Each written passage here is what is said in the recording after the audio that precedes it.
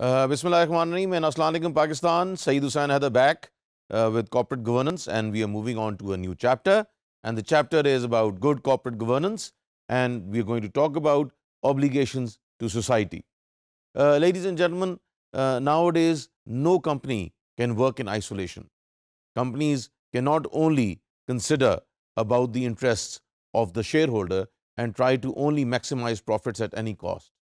Now we also talk about the fact that companies and corporates have to be obligated to society.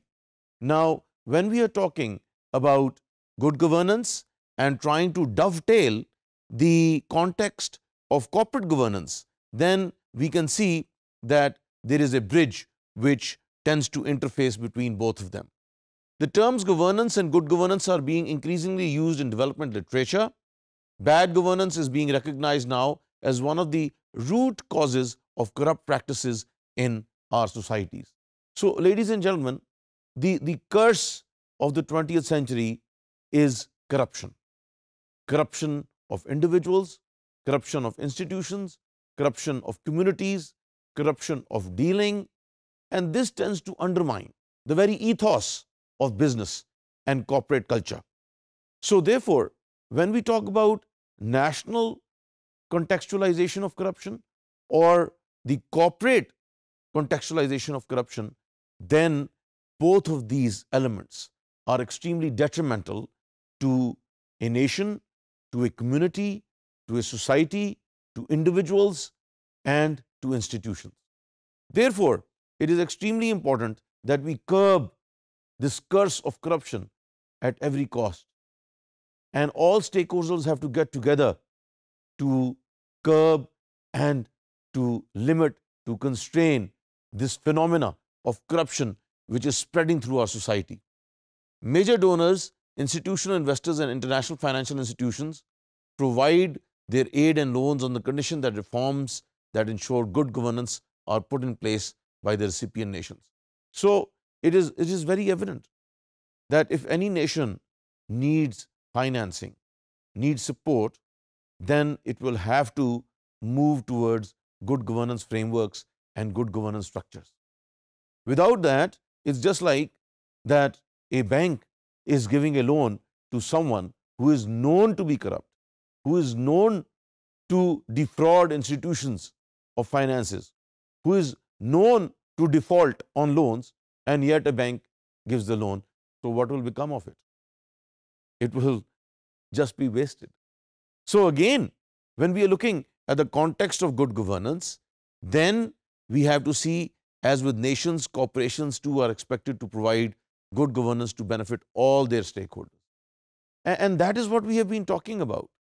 In all of these sessions, since the very beginning, we have been emphasizing on the need of stakeholders, of equitable distribution of finances, of resources, of profits, to ensure an inclusive policy whereby everyone becomes a beneficiary, whereby everyone becomes responsible for the overall performance of the organization and tends to move ahead with merit, with consensual decision making, with value-based leadership, with the determination not to compromise on quality and not to compromise on the very essence of corporate governance, and move forward, either as an entity or as a nation. And that is very, very important, ladies and gentlemen. At the same time, good corporates are not born, but are made by the combined efforts of all the stakeholders, which include the shareholders or the investors, the board of directors, employees, customers, dealers, government, the society at home. So all of these different elements get together to ensure that there is good governance and corporate governance taking place, so that no one's rights are infringed, no one's benefits are encroached, no one takes undue advantage of each other. This is extremely important in good governance. Law and regulation alone cannot bring about changes in corporates.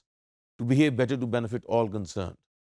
It is the directors and management as guided by stakeholders and inspired by societal values. This tends to play a very big role. So the values of society are extremely important. And that is where integrity education, professional ethics, code of conducts become very important. And that is why organizations like the United Nations Office for Drugs and Crime are propelling forward an initiative like the Global Integrity Education Program, which is right now being run in Mexico, Kenya, and Pakistan. And in Pakistan, 95 top faculty members have been trained and certified from institutions like UCP, like LUMS, like University of Lahore, like UMT, like FAST, like Punjab University. And now they are forging ahead to inculcate those values in the future leaders of tomorrow so that they can be more responsible in their decision making, in their approach, and in their demeanor. That is extremely important. And the company and its officers, who include the board of directors and the officials, especially the senior management, should strictly follow the code of conduct, which I was talking about, for fulfilling obligations towards different stakeholders. Now, most of the time what happens is that the code of conduct is not even known by the board, is not even known by the employees, but there is a code of conduct. So what is that? Is that code of conduct just an ornamental piece of beautiful English or Urdu? Or is it that that code of conduct is practiced and implemented in spirit and essence? That is what is required, ladies and gentlemen. So the code of conduct cannot just be a document which is available, but has to be a living document. A living document which is implemented in totality across the stakeholders. And it has to be an organic document so that with the passage of time it tends to incorporate the changes pledged by society and does not become an antiquated piece of legislation or rules or regulations. That is what is required to move towards good governance and to move towards corporate governance. In the obligations of society, the first interest is the national interest, not undertaking any project or activity detrimental to a nation's interest, to conduct business in consonance with the economic development of the country. You cannot go against the various aspects of economics. You cannot go against government policy. You cannot start contradicting the laws of the land. It is very important that for economic development, there is a consonance, there is a understanding between the corporate sector and the public sector. And more importantly, the following of rules. Political non-alignment. Corporations should not align themselves to any political party. They should be apolitical. A company should be committed and support a functioning democratic constitution, systems with a transparent and fair electoral system.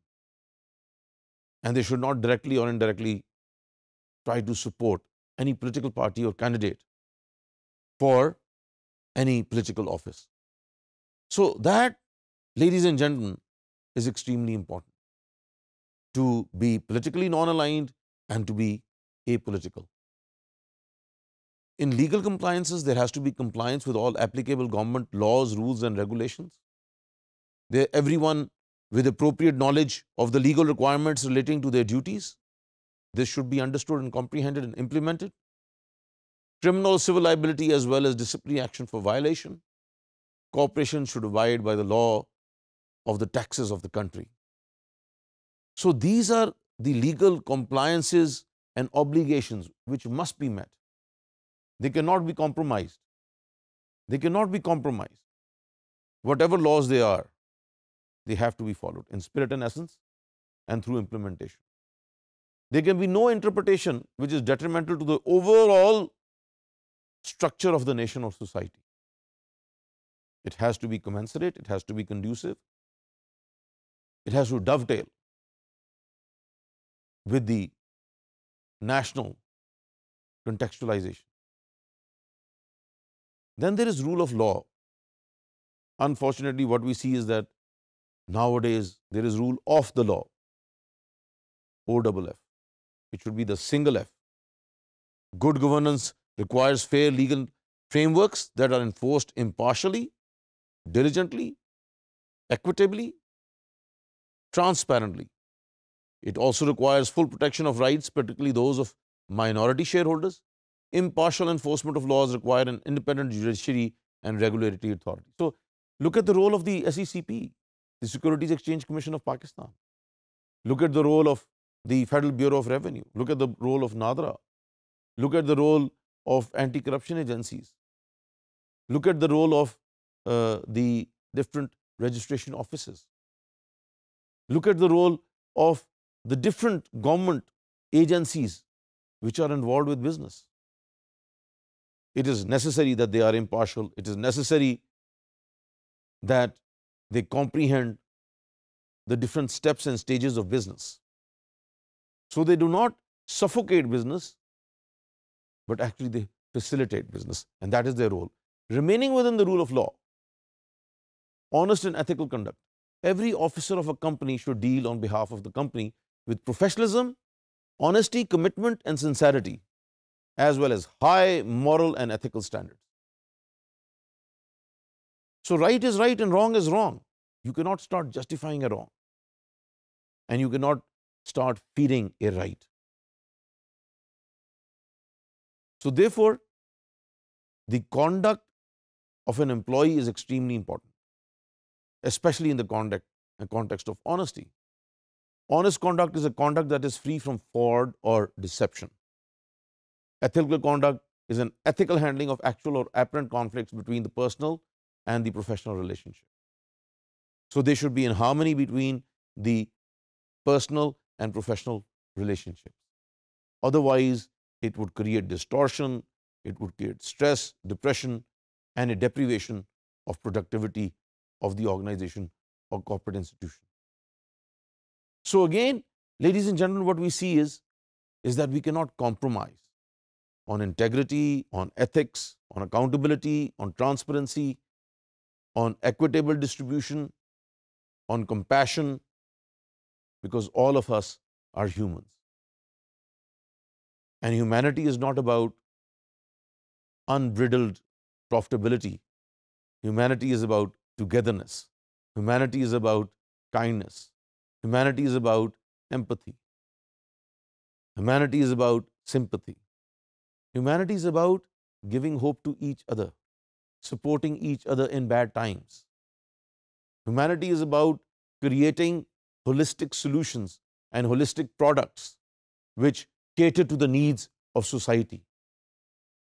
And that is what good governance and corporate governance are all about. Thank you so much.